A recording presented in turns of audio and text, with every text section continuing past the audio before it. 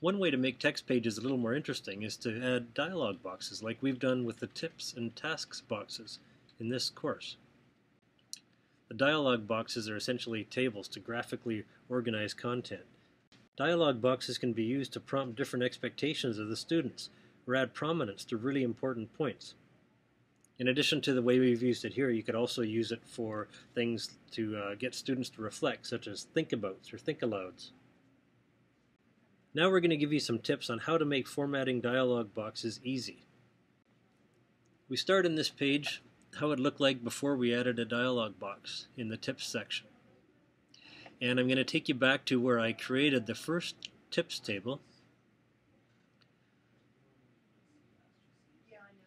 And spent a great deal of time to make sure that this looked the way I wanted it to look. And what I want to do is sort of save this as a template. So basically what I want to do is save the script. So what I'm going to do here is I'm going to copy this. I'm going to copy it. I want to make sure I get all of the code. So I'm going to start at the very end of this paragraph, and I'm going to copy right to the very beginning of this paragraph. So I'll click in here and I'll scroll, I'll slide down to just before that paragraph, copy it. Now I'm going to take this table and I'm going to paste it. I'm just going to compose a new web page just so I have a place to actually lay down this script.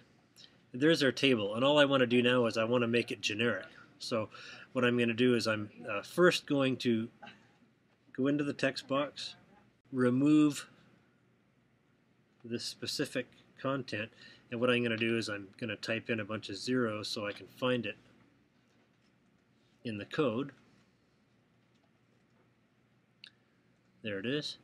And instead of those zeros, what I want to do is just add in something like enter text here. And there we go. I want to move this over to the left. That looks pretty good. And the only thing left to do, I need to clean up the ends of the table just to make sure that all we've got is table text. So this is a little bit more technical, but basically a table starts with the word table. So I'm going to get rid of everything before table, and then I'm going to clear out everything after table so we don't have any erroneous code left in there. So this is a pure script that describes and builds our table. Now what I'm going to do is I'm simply going to copy this and I'm going to put it in a WordPad or a text edit document. So it's a real simple plain text document, and I'm going to assemble a bunch of these that I can use throughout my course. So this one is going to be called the tips table, and later I'll also add my task table and whatever else down below that. Okay, so for right now I'm just going to copy this because what I want to do now is I want to actually embed that table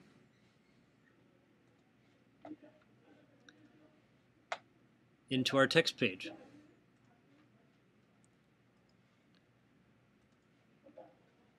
So here I am. I've gone in to edit this page. It doesn't matter if you're using Moodle or what learning management system you're using.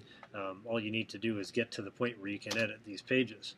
And once again, I'm going to put in a series of digits so that I can identify where I am, where I want to place our script. There it is, way up there.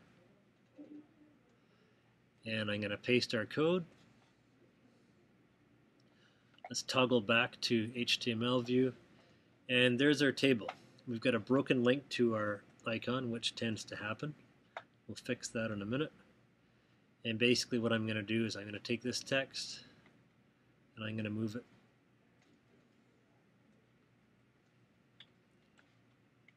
get rid of our default text.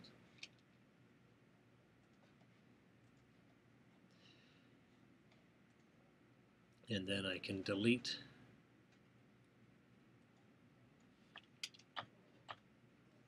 tips. And the last thing I need to do is just redirect my image icon.